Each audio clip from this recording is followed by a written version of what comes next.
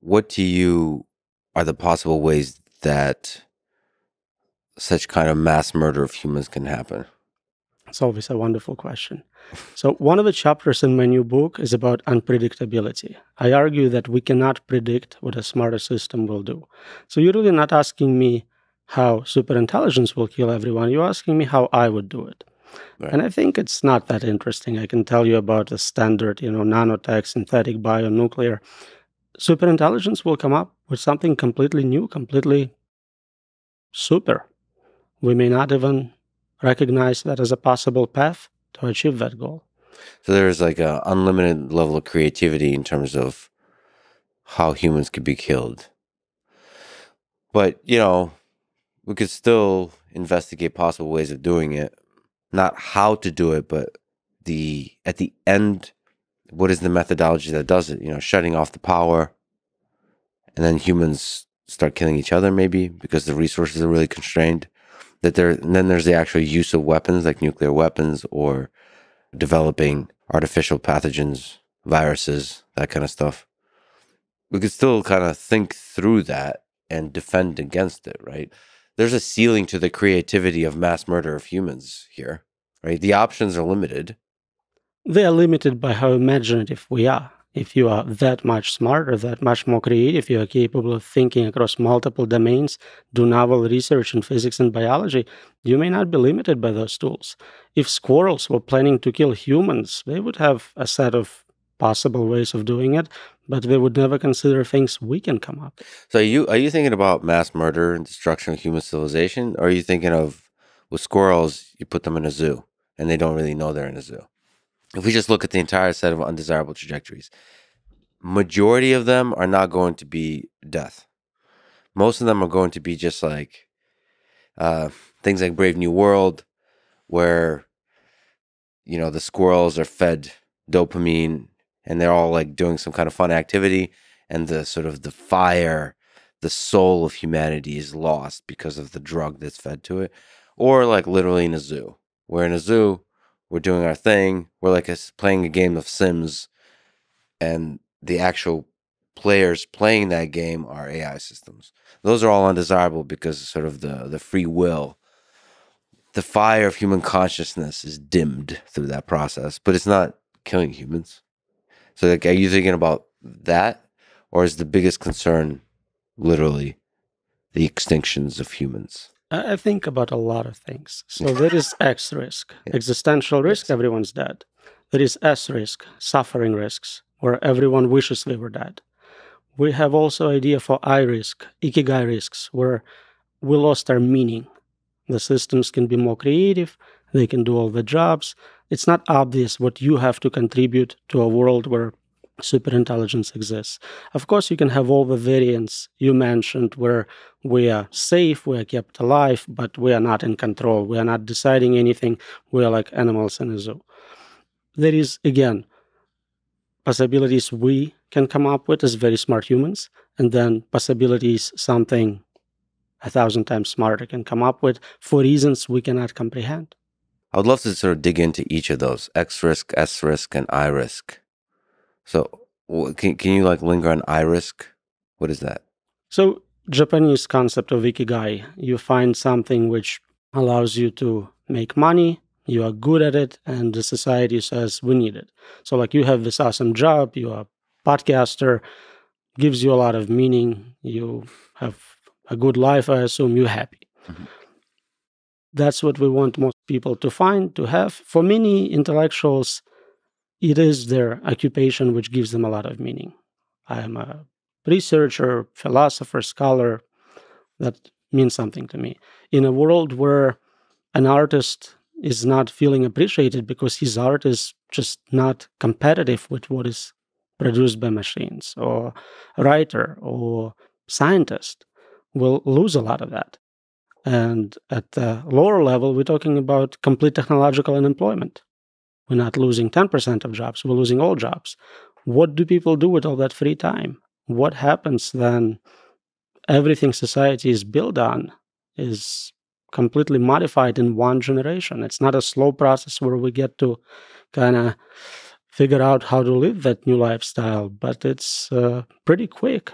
In that world, can't humans do what humans currently do with chess, play each other, have tournaments, even though AI systems are far superior at this time in chess. So we just create artificial games, or for us, they're real, like the Olympics, and we do all kinds of different competitions and have fun. Focus, maximize the fun, and let the AI focus on the productivity. It's an option. I have a paper where I try to solve the value alignment problem for multiple agents. Mhm. And the solution to avoid compromise is to give everyone a personal virtual universe. You can do whatever you want in that world. You could be king, you could be slave, you decide what happens. So it's basically a glorified video game where you get to enjoy yourself and someone else takes care of your needs, and the substrate alignment is the only thing we need to solve. We don't have to get 8 billion humans to agree on anything. Mhm. So okay, so why is that not a likely outcome?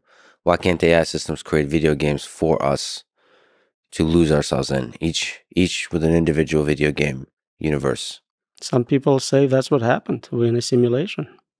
and we're playing that video game, and now we're creating what? Maybe we're creating artificial threats for ourselves to be scared about, because fear is really exciting. It allows us to play the video game more vigorously. And some people choose to play on a more difficult level with more constraints. Some say, okay, I'm just going to enjoy the game, high privilege level. Absolutely. So okay, what was that paper on multi-agent value alignment? Personal universes.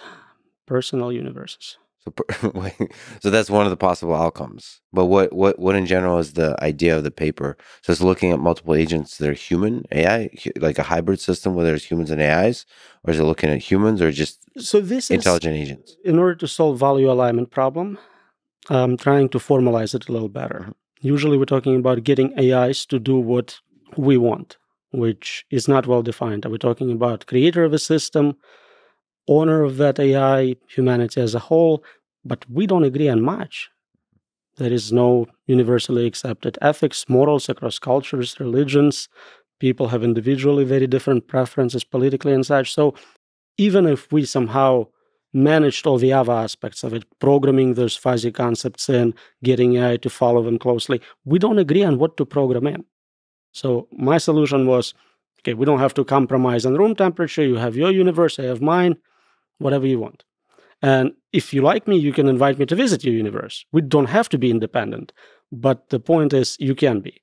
And virtual reality is getting pretty good. It's going to hit a point where you can't tell the difference. And if you can't tell if it's real or not, well, what's the difference? So basically, give up on value alignment. Create an entire, it's like the multiverse theory. It's just create an entire universe for you where your values. You still have to align with that individual. They have to be happy in that simulation. But it's a much easier problem to align with one agent versus 8 billion agents plus animals, aliens. So you convert the multi-agent problem into a single agent problem. I'm trying Basically. to do that, yeah. Okay. Is there any way to? Okay, that's giving up on the on the value alignment problem. Well, is there any way to solve the value alignment problem where there's a bunch of humans, multiple humans, tens of humans, or 8 billion humans that have very different set of values? It seems contradictory. I haven't seen anyone explain what it means outside of kind of words which pack a lot, make it good, make it desirable, make it something they don't regret. But how do you specifically formalize those notions? How do you program them in?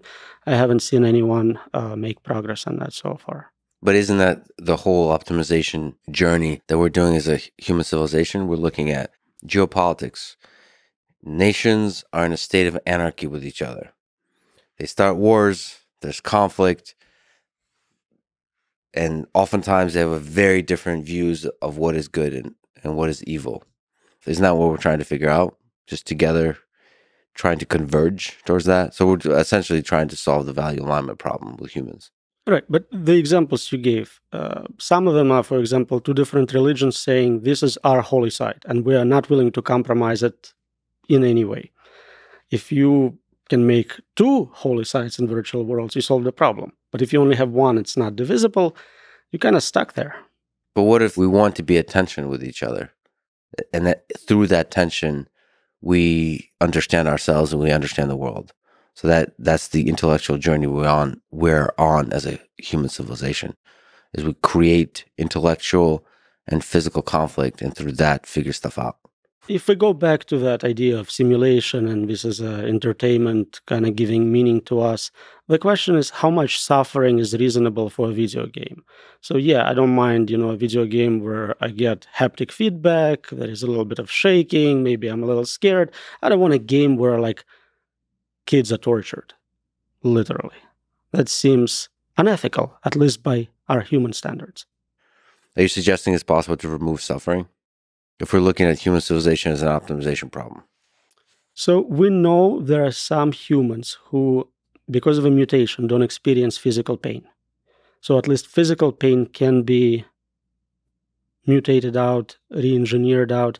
Suffering, in terms of meaning, like you burn the only copy of my book, is a little harder.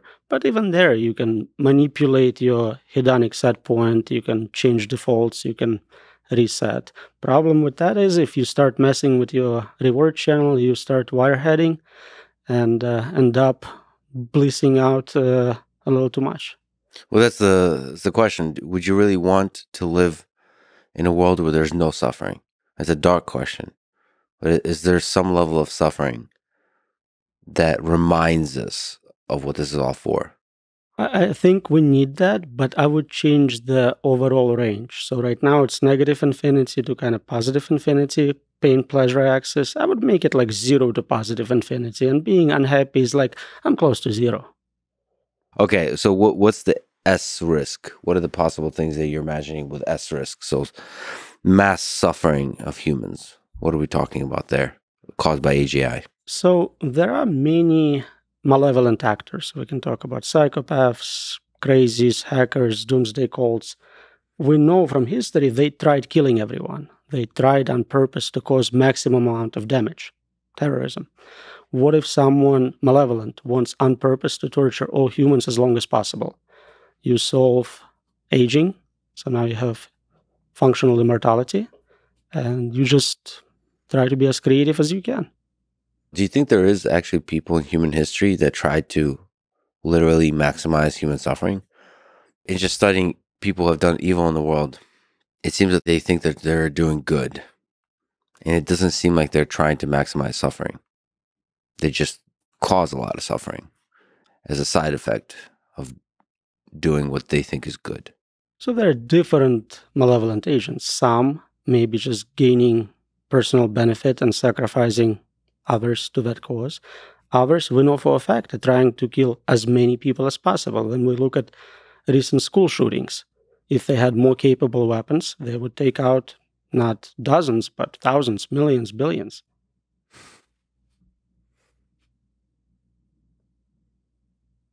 Well, we don't know that, but that is a terrifying possibility. And we don't want to find out. Like if terrorists had access to nuclear weapons, how far would they go? Is there a limit to what they're willing to do? In your sense, is there some malevolent actors where there's no limit? There is mental diseases where people don't have empathy, don't have this human quality of understanding suffering in others. And then there's also a set of beliefs where you think you're doing good by killing a lot of humans. Again, I would like to assume that normal people never think like that. It's always some sort of psychopaths, but yeah. And to you, AGI systems can carry that and be more competent at executing that. They can certainly be more creative. They can understand human biology better, understand our molecular structure, genome. Again, a lot of times torture ends, then an individual dies. That limit can be removed as well. So if we're actually looking at X risk and S risk, as the systems get more and more intelligent, don't you think it's possible to anticipate the ways they can do it and defend against it, like we do with cybersecurity, what we do with security systems? Right. We can definitely keep up for a while. I'm saying Right. You cannot do it indefinitely. At some point, the cognitive gap is too big. The surface you have to defend is infinite, but attackers only need to find one exploit. So to you, eventually, we're heading off a cliff. If we create general superintelligences, I don't see a good outcome long-term for humanity. The only way to win this game is not to play it.